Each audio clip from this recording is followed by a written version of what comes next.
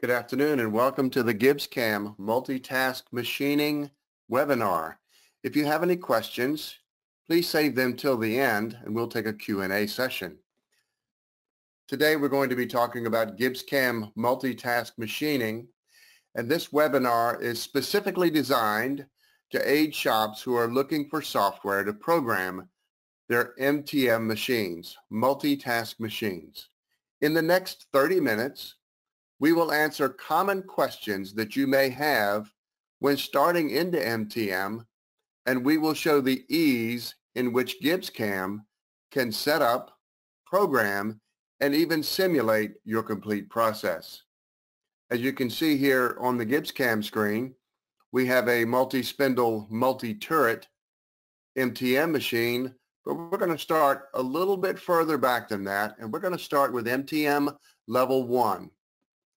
In this 30-minute session, we're going to be talking about the different levels of multitask machining. And here we're going to start with MTM level 1, which is a machine with 2 spindles and 1 turret. Let's watch this part program run, and let's talk about questions that you might have as a GibbsCAM user looking to get into multitask machining. The first question that you might have in your head is, how easy will it be to program my new complex machines? As you can see here over on the right, we have an operations list that looks pretty standard for GibbsCAM. So let's get right into it, and let's first have a look at how we would create a toolpath on an MTM machine versus a standard turning machine. On a standard turning machine, we have tools, a tool list, and we have operations over here, and it looks exactly the same in MTM. This tool faces the main spindle. This one also faces the main spindle. This one faces the sub-spindle. We have a front face drill, an OD drill, a parting tool, and a rear face drill. Let's look at how these tools may differ from your standard GibbsCAM to an MTM style machine. The first thing you will note is that you have the ability to select the turret position, and if there is a second turret, we'll show in the next file how you can select the upper turret or the lower turret. You'll also see on the multi-quad tool holders, we get to select the position of the tool.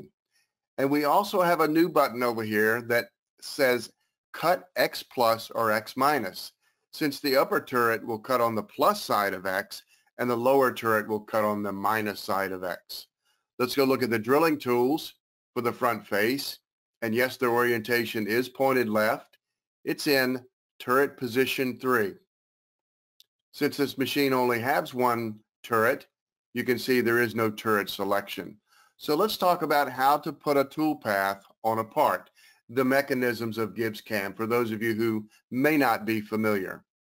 We combine a tool with a process from the machining toolbox, in this case rough, and we set our roughing parameters. If you're familiar with GibbsCAM, you will notice that this menu looks almost identical except for 2 things. Here we have a part station selection where we can select the main spindle or the sub spindle. And then down here in the bottom of the window, we have to select the machining coordinate system.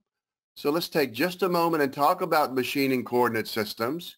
Your standard lathe would have a ZX plane, an XY plane, and an XZ plane, corresponding with the 3 planes that are required to run your MTM machine, G17, G18, and G19 plane.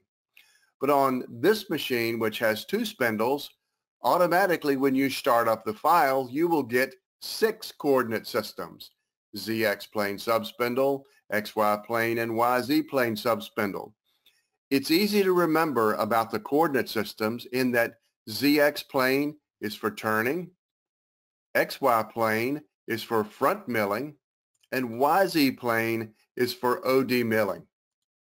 So let's look at how to create a GibbsCAM process from scratch. We have the process window, OD, forward. We're not going to cut other side because this is an X plus side.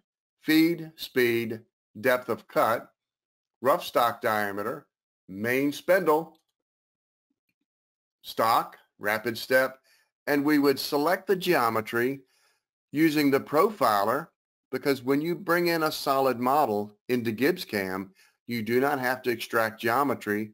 Simply turn on the profiler, and we're going to point our machining markers at the surfaces that we want to cut, and we're going to press do it, and as you can see, we get a tool path.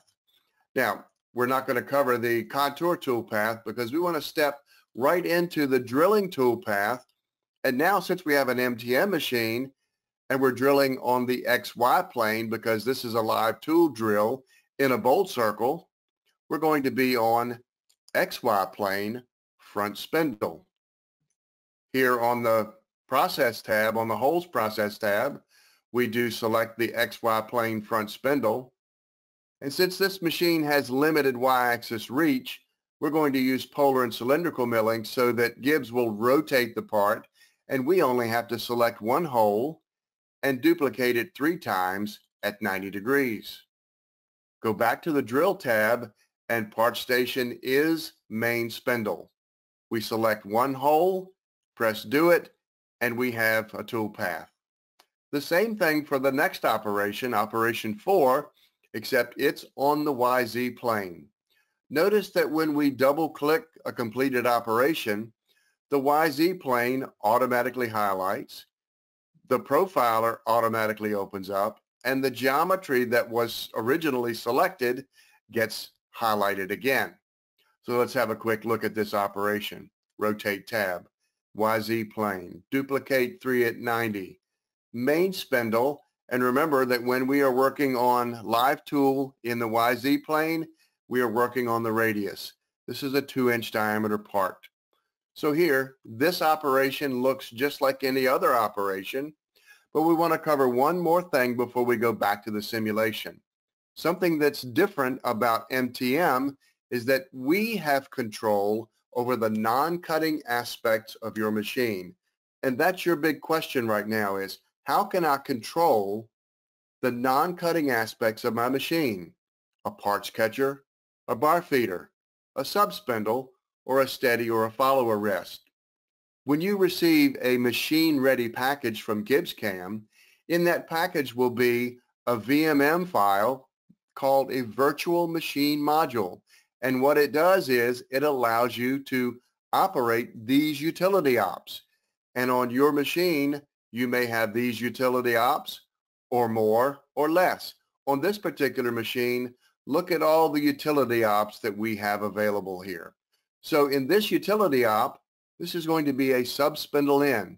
So this is how we control the sub-spindle, how it moves, the RPM that it moves, whether we synchronize the front and rear spindle together. The part is in the main, it's not in the sub. We're going to wrap it within this distance before we feed onto the part, and we get to specify our grip Z. Once we press do it, we have a utility op that brings the sub-spindle in. Then we will do a part off operation, and then another utility op that allows the sub-spindle to return home. So again, utility operations are what allow us to control the non-cutting aspects of your machine.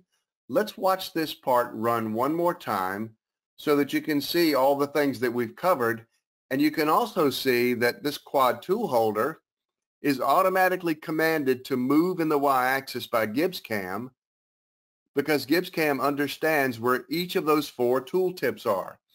As soon as the part file is done running, I will show you how we identify the tool tip position. And here, we're going to go back to rewind, and the top of the program, if we click on tool 1 and force a redraw, tool 1 is highlighted in yellow, and so on, and so on, and so on. Let's add another utility op to this program very quickly, and we're going to do a parts catcher drop. So let's double click the utility op. We're going to parts catcher in, to the main spindle, do it. We're going to create another utility op, which is unload spindle to the parts catcher, main spindle, do it. And then finally, parts catcher return from the main spindle. And the spindle is unloaded. So there we created utility ops. And now when we go back to the beginning of the program and rewind, you'll see that the parts catcher drop will happen and the part will be gone at the end of the program. So utility ops are very, very simple to work with. So this covers MTM level 1. Let's talk about MTM level 2. We're going to step to a dual flow machine, and we're going to talk about now the machine definition dialog and what a dual flow machine is. This is a two-flow machine or a dual flow machine. It's a Morisaki NZX 2000. It has 2 turrets and 2 spindles. And we can control all of the synchronizations between the upper and the lower turrets to make sure they don't crash into each other. But let's have a look at the machine definition dialog. And the question that you have is, do I really need machine simulation to avoid crashes and shorten my setup and programming time? And we're going to answer that question in the next few frames. We have here in this particular machine, the synchronization control. This is what allows us to synchronize the upper and lower spindles so that number 1, they work together, and number 2, they don't crash into each other. In this case, we have told Op2, which is the second spindle, to wait until Op1 is done. The synchronization control is very simple to read and understand. If you look at the synchronization control, you'll see that flow 1 or turret 1 is on the left and flow 2 or turret 2 is on the right. This would be operation 1, operation 2, operation 3, 4, 5, 6, and 7. And we have the ability to coordinate those operations together. We have a sync here at the beginning of the program that tells Op2 to wait until Op1 is done. We're going to ruin that, and we're going to use the program checker to tell us if everything is okay or not. I'm going to ruin it by removing the synchronization between Ops1 and Ops2. If we don't have a synchronization between Op1 and Op2, we now have 2 tools calling for the same spindle direction at the same time. While we don't have a crash situation, we do have a situation to where those tools, because both inserts are facing up, are fighting for control over the spindle, and that's not going to work for us. So we're going to stop the simulation. We're going to put the synchronization back in and tell Op2, the top of Op2, to wait until the end of Op1 to do its job. And we use the program checker to tell us that all checks have passed. We'll do a quick run back to the beginning of the program. And we'll see that now everything is okay. We need to do one more task, and that is we're going to create an actual crash so you can see what crash detection looks like inside of GibbsCAM. We are going to remove the synchronization between Ops 3 and 4, which are on opposing turrets, but are both trying to drill holes in the front face of the part, and you will now see a crash with crash detection turned on, and GibbsCAM will tell us that we have made a mistake before we send this out to the floor. So we are protecting your investment, we're protecting your equipment, and we are crash-proofing your machines. Here comes the drill, and they're together, and now we have a crash situation, and the Clash Gouge console on the right actually told us what hit what, at which operation, and where to go to fix it. So what do? We go back to our synchronization manager, and we add the sync between Ops 3 and Ops 4. We go back and refresh the program error checker, and everybody's happy again. We're going to run this through again, and while it's running through, we are going to talk about the machine definition dialog. Now that we've covered how to control a multi-spindle, multi-turret machine, we're going to talk about document control and the machine definition. Each machine has a definition file that sets up GibbsCAM's interface that works exactly for that machine. So you only see this machine's attachments, spindles, and turrets.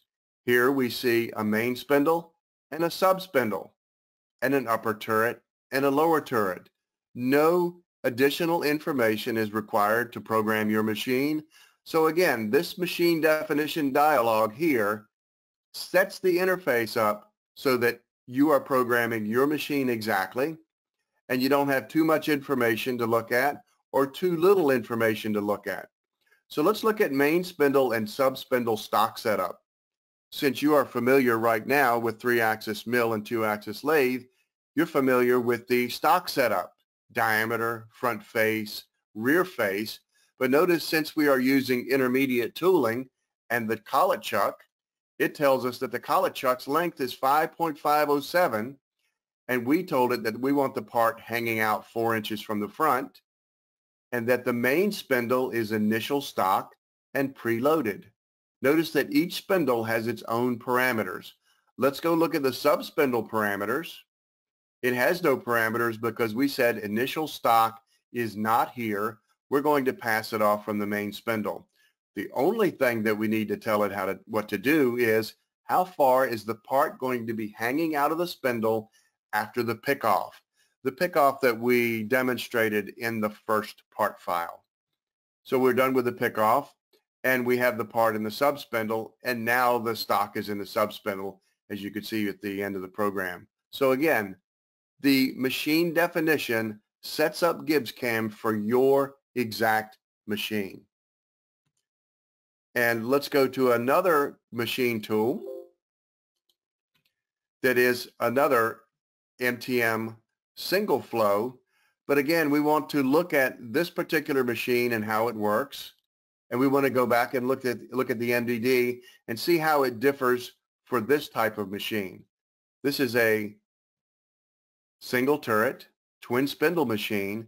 And in this file, we want to look at the MDD very quickly. It has a main spindle and a sub-spindle, but only one turret. We've talked about the main spindle and sub-spindle setup, but let's talk about, just for a moment, intermediate tooling. Your chucks and tool holders become a part of your machine simulation. And machine simulation requires very little effort on your part to set up and to show everything running correctly on the part. For instance, when we want to select a chuck, we simply go to the Intermediate Tooling tab, go to Fixture, and select our chuck from a list of chucks that are available for the main spindle and a list of chucks that are available for the sub-spindle. And in this case, the chuck is actually interactive with the diameter of the stock that we typed in here. You change the diameter of the stock, it changes the grab diameter of the spindle. Let's go and look at intermediate tooling from a tooling side, and we have this tool. It has an intermediate tool, again, that comes from the intermediate tooling list on the tool attach page, and you get to select your tool holder from a list of tools that are available. Again, it's very fast, it's very effortless, and it doesn't require much time on your part at all. So we looked at the MDD, we looked at the speed of the setup, and the time savings of programming and simulating offline. The fact that your machine is not tied up out on the floor while you single block through a program, GibbsCAM gives you the confidence that you need to be able to post a program and send it right out to the floor. We're going to start talking about MTM level 3 now, and we're going to step up to a very simple star machine. And the question that you have right now is, what if I have a machine that is a non-standard? And by the way, MTM machines have not been standardized. There's no such thing as a standard MTM machine, and GibbsCAM has the flexibility to be able to work with all types of machines, no matter how many flows. Here we have a 2-flow Swiss machine, and we just wanted to show you how it operates. But another interesting tip that we want to show you is when you are setting up a complex machine like this, we have this little indicator called the show position indicator.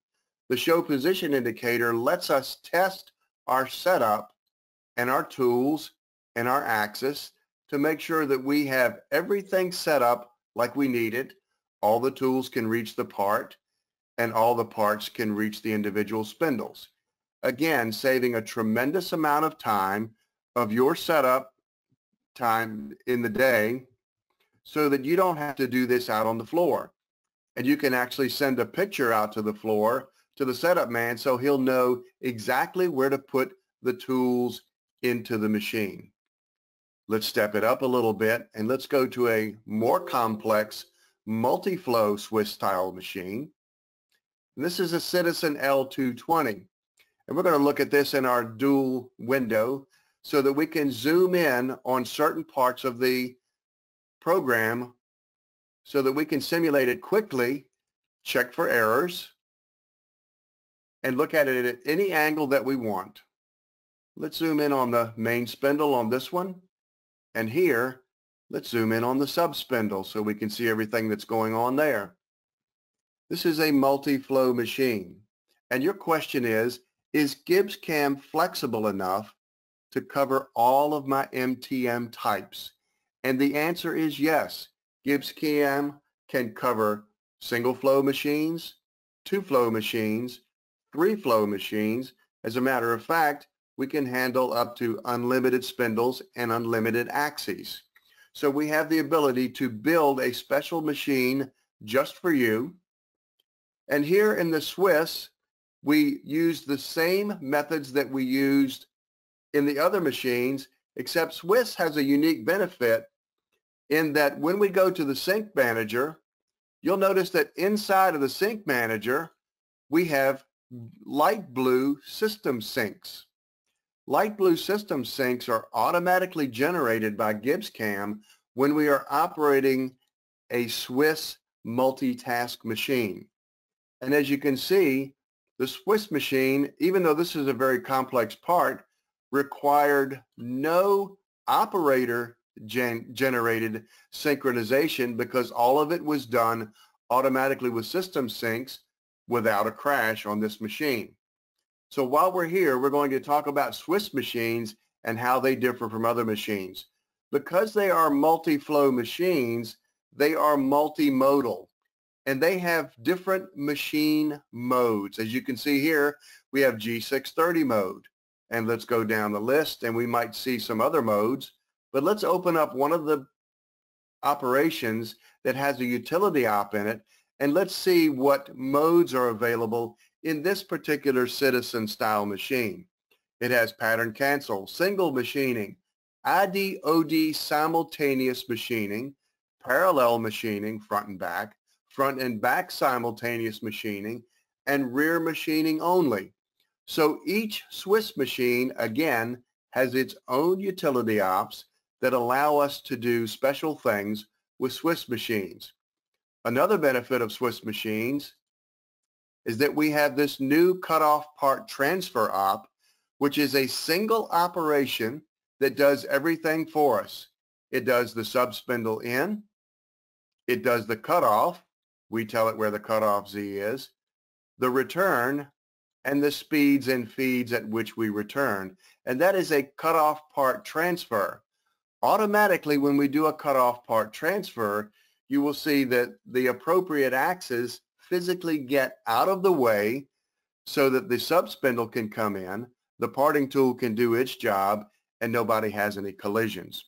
Again, this is a function of MTM level 3. So MTM level 1 was a single flow machine, MTM level 2 was a dual flow machine, and MTM level 3 could be 3 or more flows, and they're not treated any differently. So if you can program a 2-flow machine, you can program a 5-flow machine. The Swiss machines also come in many different flavors. There are Swiss chuckers, and Swiss machines are now approaching another stage in which they have decided to go back to turrets on certain types of machines. The ECAS machines had a turret, and now Tsugami machines have a third generation of Tsugami machines that have a turret on it, where this is a gang style machine with a B-axis. So here's another thing. We have taken the gang tools and we have now added a B-axis to this particular machine. Let me rewind it and slow it down a little bit at the front of the program so that you can see the B-axis turn. So this is another type of Swiss machine altogether, is a B-axis Swiss machine. We hope that you have gotten enough information to be able to make a reasonable guess as to what type of CNC machine that you will need and what type of GibbsCAM programming software that you will need to work on your parts. We would like to now open the floor to questions, and Mr. Bart Ellers is going to help us with those questions. But before we go, GibbsCAM is efficient, safe, fast, accurate, and flexible, and these machines are complex, but GibbsCAM offers a simple solution for all of your MTM needs. Mr. Bart Ellers, do you have any questions from the floor? Excuse me. Hey, Patrick. Great job with the presentation. We do have a few questions. The first one is, are solids required for MTM? The question is, are solids required for MTM? Solids are not required for MTM, but they are highly recommended because, as we demonstrated in this webinar, there's a lot more going on than just the interactions between the tool and the part. Here in this Swiss machine, you can see that we have tool holders, we have spindles, we have collet nuts, we have nuts and bolts and screws and parts catchers, and those are the kind of things that we need to show solids. And again, GibbsCAM will deliver to you a machine-ready package, and all you do is plug in your tool paths and your tools, and you're ready to go. You know, I would add to that by having solids, it does significantly reduce your programming time. Solids just helps make programming faster. And overall, solids just gives you a better programming experience than trying to visualize something which is 2D geometry. Another question we have is, what is the difference between the VMM and the MDD? All right, let's talk about the MDD. When you get a machine sim package, what's going to come in that machine-ready package? And by the way, the package is a self-installer. You simply drag and drop it onto your GibbsCAM interface. And if you go to our YouTube channel, you will see a tech tip on how to install a post package to your computer. So the first thing that you will get is a custom MDD. And while we're here, let's have a look at the Swiss MDD. It has a guide bushing instead of a chuck. Not only does it have a guide bushing, but it has a checkbox here that we can check the guide bushing if we accidentally drag the part backwards out of the guide bushing, because it may catch when we're dragging it through. So the first thing that comes in your machine package is your machine definition dialog. It sets up your interface and it controls the behavior of the machine. Now let's talk about the VMM. What the VMM does, if we right-click here in the process list and we click Change Process and go to the machining toolbox, you will see in the utility area a button that says VMM, which stands for Virtual Machine Module. The Virtual Machine Module is one of the things that sets GibbsCAM apart from our competitors and allows us to control the non-cutting aspects of your machine. In this case, not only just parts catchers and bar feeders, but machine modes and parking areas, moving tool groups from one spindle to another. We can do multiple part shifts. You have a part that's 3 feet long and we want to turn it in 2-inch sections. We can pull it out 2 inches at a time and turn it. using the part shift inside of the VMM. And each VMM is specific to your machine type, whether you have 1, 2, 3, 4 turrets. You may even have 2 parts catchers. You may even have a double bar feeder if you have an MC420 plus. So does that answer your question? And did you have anything else that you would like to add about what comes in a machine package? Oh yes, and a post processor and the machine sim model also come in the package. I think you covered that well. Like you said, the machine, we're going to send them a package, and in that package, it'll be a machine-ready package. I mean, drag it and drop it. It's going to self-install the post, the MDD, the VMM, and even a sample part for them. But the VMM is very critical, and it's part of what makes GibbsCAM, differentiates GibbsCAMs from other CAM packages in our ability to graphically control the non-cutting motion of a machine. This becomes very important in these MTM machines, where, as you already said, there's a lot of motion going on in these machines besides just the tool that's cutting on the part. A couple more questions, and then we'll go from there. One person wants to know, are we able to download the 3D tooling, nuts, collets, and etc. from Gibbs for our machine? So basically, they're asking about how do they build a machine sim model, and where do they get the components? Machine simulation, once you purchase the machine simulation option, you have 2 ways of getting a machine simulation model. Number one, you can purchase it from us. We will build it for you. We will set up the MDD, the VMM, and the post processor to match your machine simulation model. Or number 2, yes, GibbsCAM is fully self-contained when it comes to machine simulation. You may draw your own machine inside of GibbsCAM, and you may follow the machine simulation manual included in all GibbsCAM installations, and you may build and animate your own machine sim model inside of GibbsCAM. You may need some help, though, with the non-cutting aspects of your machine sim if you want to control a parts catcher, a bar feeder, a steady rest, or a follower rest. And by the way, we have another part file running because we wanted to show you how MTM has evolved. And as you can see, turret machines are not going away, but we're starting to see less and less turret style machines and more machines like this DCG from DMG Morisaki, where it's no longer an upper and a lower turret slant bed machine, because we found that the flexibility simply wasn't there. So they basically welded a milling machine together with a lathe, and now we have large amounts of Y-axis, and we have a built-in B-axis, C-axis, and sometimes an A-axis. So yes, machine sim is an integral part of GibbsCAM, and you may build your own machine sim model and animate it.